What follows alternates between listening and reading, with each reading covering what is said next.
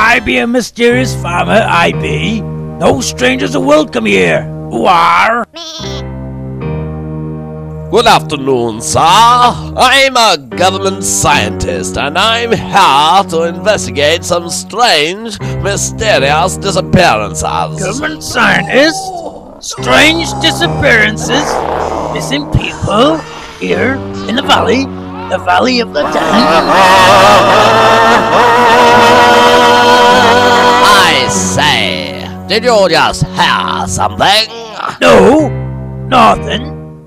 Here, government scientist. Perhaps you can explain why my TV don't work.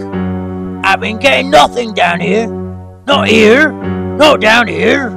Down here in the valley of the damned.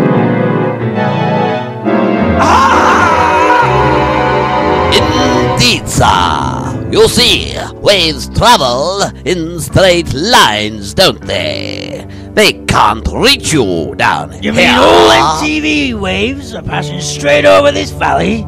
Straight past this valley of the damned? How come I be getting that long wave radio then down here? Down in the valley of the damned? Well, you see, it's all down to diffraction. If the wavelength of the waves is similar to the size of the obstacle it is passing, the wave spreads out. We say the wave is diffracted. That's why you can receive the long wave radio signals.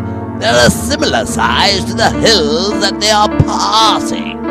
Well, I get it. If the wavelength be much smaller than the obstacle be, like TV or FM radio signals, it passes straight by and misses the valley of the damned. Exactly.